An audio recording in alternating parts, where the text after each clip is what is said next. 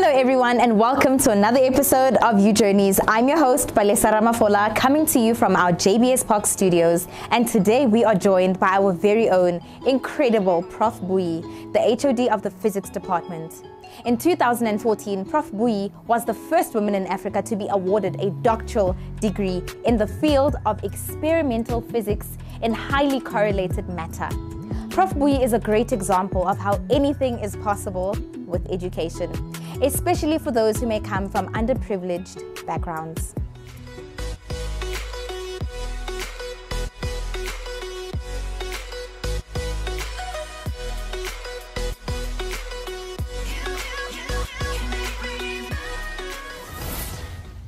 Prof Buyi, welcome to You Journeys. Thank you so much for joining us. Thanks, Balesa. Thank you for welcoming me. Yeah, it's been a beautiful morning and I'm happy to be here.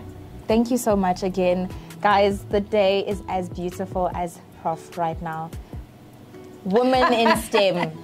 We have the one and only Prof in STEM. Please, not just women in STEM. This is a Prof in STEM. And you know, I just want to tap into a few questions and just start with whether you wanted to become this woman in STEM and if it's actually been a childhood dream to become a scientist. How did we get here? I had never thought that I would end up here, although I wanted to be a difference maker. In fact, I grew up wanting to be a medical doctor. So I wanted to solve problems. So that's who I am. I wanted to get or to find the cure for AIDS. Unfortunately, my route didn't take me there, and then I ended up doing BSc, where I majored with physics, chemistry, and statistics. And then I fell in love with physics. And then I said, I know that most people say physics is difficult, physics is not for women. And something kicked in me and said, I want to prove that women can do it. Okay, so would you say that was your moment of, I'm entering this male-dominated field, you cannot stop me, this is mine now? Exactly. I wanted to be the difference maker. I wanted to solve difficult problems. I wanted to also show that women can do it, irrespective of what the stigma is out there about difficult subjects, difficult roles that they can take. But I wanted to show that there's something in women that people might start admiring because there is strength, there is power, there is wisdom. There's also perseverance. For sure. Imboto, guys, come on. A woman, you know, a woman. I understand. So would you say that science in particular it's a gift? Or do we think that with the right support system and with, you know, the right processes going forward, one can actually get themselves into that field? Because like you mentioned, physics is hard. Some people have that understanding from the time they're in high school. And so people shy away from what's hard, you know, quick money. Yeah, I think you've asked two questions there. You've asked a question whether is science for everyone or whether is science something that people can do just because they love or just because they need money. So I know that this is a field that is questionable in terms of getting money afterwards. But you do it because you want to fulfill something within you. You're right. You do it because it's an ambition. You do it because it's passion that you have. And then now I want to come to the part whereby you're saying, are we doing science simply because we have a fiber of science in us? Can science be learned by everybody? I think that's a question that we might try to ask here. Earlier on, if you had asked me this question, I would say, yes, everybody can study science. But now with growth and maturity, I'm realizing that there are things that probably cannot be cracked by everybody else. And then people must tend to focus on their strength. Right. So if I focus on my strength, I become the best in that area. So if you have a DNA that can take on the science, you need to grow it. You need to utilize and leverage on that strength. And then you can be able to break open other avenues in science. But if you know for sure that even if I've tried everything that I could try, I still cannot do it, that means you need to focus on where your strength is and then become the best in that area. I know that some student might say, I did not pass well in matric, I did not get a 7 and a 7 or a 6. There are some students that I can tell you about who didn't get 7 or a 6, who got 2 or 3 in mathematics and physical science, but somehow they find their way into the field. And today these people are getting to be doctors, others are professors, others are doing things that we never thought they could do. simply because there was a seed and the right attitude. Right. As you guys heard, everything starts with the seed and the right attitude. And remember to water your seed, guys, hey? Exactly. The ingredients matter. And I think that's really something we had to hear today. Do you mind letting us know? So you pursued your MBA here at the Johannesburg Business School. Yes. After receiving the doctoral award in 2014. Yes. How did we get there? How did we get back into school? I've never stopped learning. I know that learning comes in many ways. There's a formal and informal learning. Yeah. So when I was chosen to be part of UJ Women Leadership Program, which was hosted by JBS anyway, I found the program very interesting because it captured a number of topics. Yeah. And I realized that some of those topics were dealing with the leader within us. Yeah. And what better way of doing that than to know leadership from various perspectives that you can even apply it in your area. I know that it's called MBA because we think we only apply those skills in business, but I want us to understand that life is business. Oh, for sure. Life is business, guys. Make that a caption. Life is business. So at the end of the day, if I don't know how to do life, how to deal with life, how to deal with people who are around my life, then I won't be fruitful. I won't be able to be impactful in wherever I am. So for sure.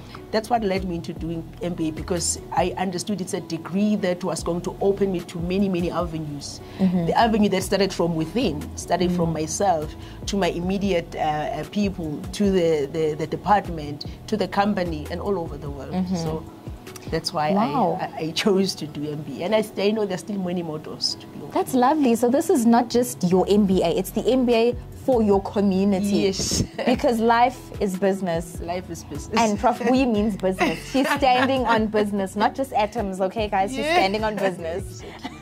And, we just want to ask you, for those who want to pursue their MBA or those currently pursuing their MBA, what advice would you have for them? Because as you've just debunked that myth that MBA is just, business practical, what other advice do you think people need to hear this? Particularly for those who are doing MBA at the moment, I think they have already felt, or they're already feeling how MBA is. It's not a degree that you will do because you have time. You do it because you don't have time. You do it because you're already in business. You do it because you want to solve something. Right. So it means because of a multifaceted dimension of what you are busy with, you as a person doing it must be prepared mentally. MBA is not difficult, but it needs mental preparedness. Yeah. It needs time management. It needs you to be there. I've seen that most of us do it, but we are not there. We do it we think it's something that I can get even if I'm continually studying or I'm continually working, I can get it. It's just a postgraduate. No, it's something that needs you. We do understand that you are working, but you have to be there for you to be able to be changed by what the MBA is going to give you. If you can't exert yourself in that manner, number one, you won't be impactful in where you will be when you leave, because you will rush over the assignments without understanding what they taught you. Chasing deadlines. You're chasing deadlines, but you're not grasping the concept that you need to grasp. Number two, you might not finish it on time, and at the end of the day, it bores you, or it taxes you, or it makes you feel like I'm getting drained. Sure. At the end of the day, you get it and you don't enjoy it. So it needs you. Yeah. Be there. That's so true. Yeah, be there for it. Yeah, no, for sure.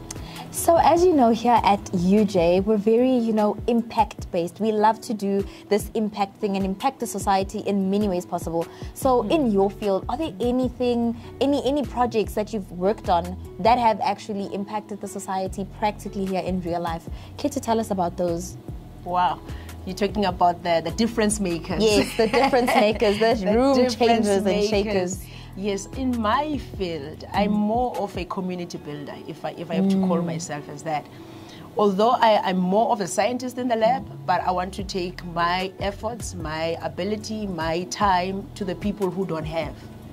So what I've done, I think from 2016, 2017, all the way up until now, I've taken the lab to the rural areas. Wow. To students who don't have resources, because I know how it feels to don't have a lab, to don't have a library, to don't have a test tube, and you see it in the book, they tell you about the test tube. And I had to make it my duty to ensure that people who don't have learn from me. People who don't have at least can get some kind of comfort from what I'll do. So most of the projects that I'm doing is community-based. So I go teach maths and science in rural places. I target more those places that have debilitated buildings, who don't have roofs, don't have chairs. I can show you I can even show you pictures where I've been last month. In fact, this month I went to Northwest. So where the school doesn't have roof, the community has stolen some of the resources, the chairs are not there. No. So we take the lab there, we take mathematics to those schools, we take physical science, we take some students from the university, we go there. So while I'm there teaching them how to understand physics and mathematics from a better way of dealing with it, not from the book point of view. I know that some of the problems that learners and students have is that we are unable to unpack these subjects. So by God's grace, I found a way of delivering this in such a manner that most of the people will understand it. So it has to be taught from the concept that people would understand, from their environment, from their surroundings. So when I talk about energy, I need to talk about something that they'll know. I need to talk about fire that they make every day and the power of fire. How do they use fire to get energy? So, you know, so it speaks from, I speak science from their environment, from their surroundings. So these have been bearing results because we've seen many of the students coming to our institution, to the department. I've witnessed many students who come to me and say, you know, I saw you somewhere and that's why I'm here. I did science because I saw you, and I did science because you came to my school. And I don't even know those students. Silent impact. Yes, so like today, these are the students that I have under my care, I have in the department. So I would say my greatest impact is with the people societally out there, people who need our real help. That's beautiful. You're the hands and feet outside. Exactly. That, you know, I'm a crier, by the way. I have glasses because it's just so wholesome. We need people like you, especially in unreachable places, you know. And the dreamers are there.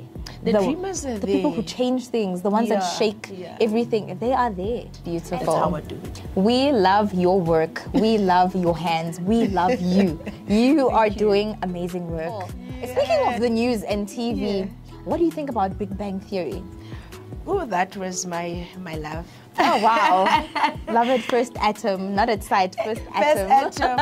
I don't love watching TV, but I watched Big Bang. That was the only thing that I was watching, and then I'll watch news and then I'm done.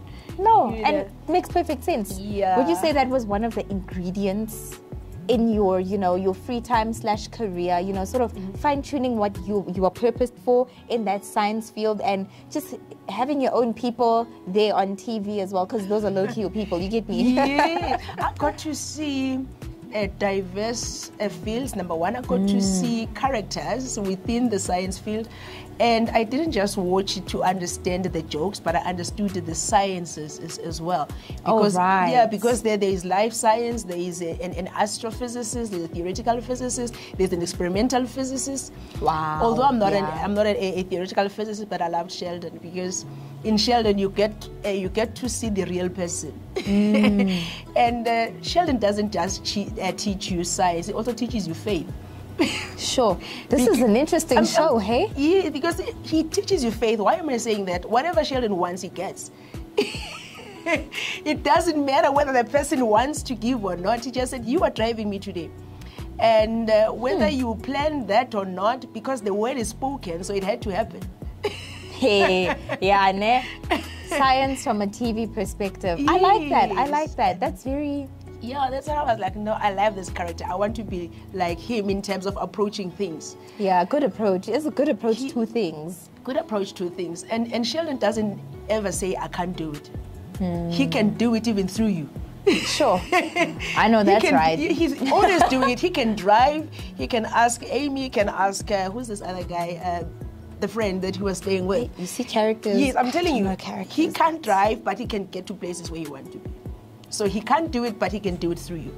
So, guys, if you take anything out of this show, this is your number one inspiration, right? Prof. Buyi herself. Number two is Sheldon.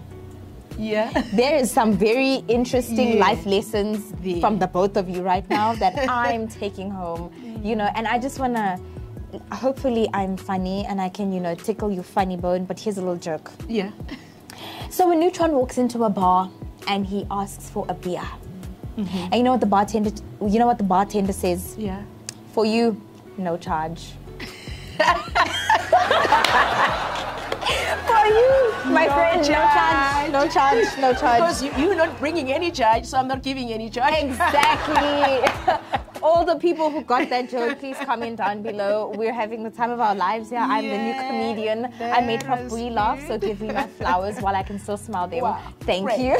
That was And wonderful. yeah, man, thank you so much, Prof Buyi. It's been amazing having you here. You know, I've learned so much. I know they've learned so much, and we cannot wait to, you know, have you back on our show one of these other days and just, you know, perhaps delve into these interesting projects, because I may be the next scientist. Who knows? It's never too late. That's one thing I learned with life. It's never too late. Never too You know, late. you can always off ramp. And don't define yourself by a number. Right? Don't just say I'm X number of years. So that's For a sure, number. Don't for define sure. yourself by a number. For sure. Anyway, guys, thank you so much for watching. And again, thank you so much for being on the show. Thank you so much, Palisa. Thank you to everyone. Blessings to you.